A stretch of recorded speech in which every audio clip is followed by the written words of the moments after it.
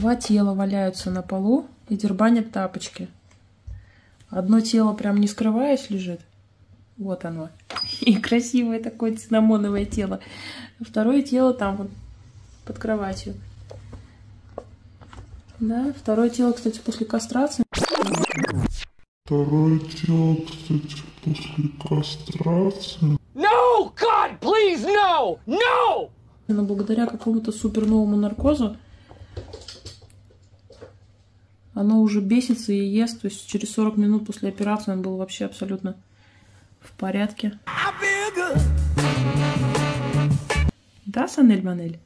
Санюня-манюня, ты такая клевая. Тебя очень злят мои тапочки, да? Да. Разница 2 месяца, и какое все-таки это отличие в размерах у этих двух тузиков. Вообще любые войлочные изделия Шанель прям выводит из себя. Она недавно корзину для белья просто разодрала. Я такой агрессии в ней не видела очень давно. Все. Теперь она снова приличная девушка. Такая противоречивая вся. А Блохинский еще не совсем. Ну нет, уже тоже. Оба. Ну все.